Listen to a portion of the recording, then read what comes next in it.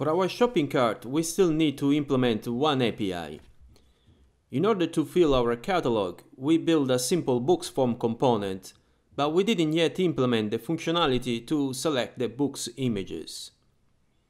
Now, before implementing this in the front end, we need to build an API that is able to read the images directory in our server and then provide the path to all files. So first of all, download from somewhere few books covers, or make yourself some images to be used as a cover for the books in the catalog. Try not to choose images that are more than 72 dpi or too small in size, otherwise they will look bad in mobile and tablet devices. Save all images inside an image folder, which is inside the public directory. I already done this task and I downloaded randomly some books images from internet. Among your books API, write a new getBookImages API. You write a usual get request to the /images path. This API will give me the opportunity to show you how to deal with the file system in the server.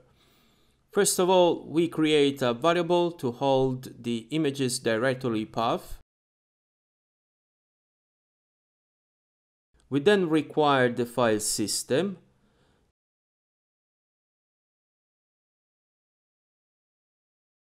And we will use readDir method of file system to read files inside the image folder.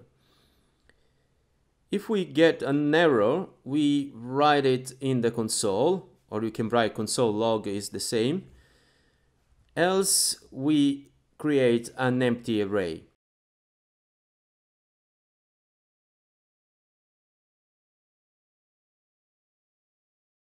We then iterate all files in images folder and add the image name to the array using a for each loop.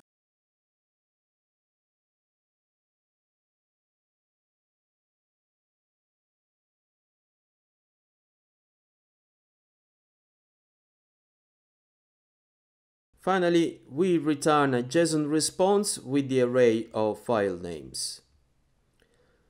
Let's test this API in Advanced REST Client.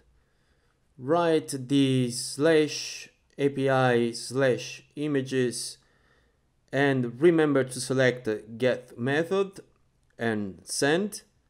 And the API successfully responds with an array of objects containing name and values of all the files in the image folder.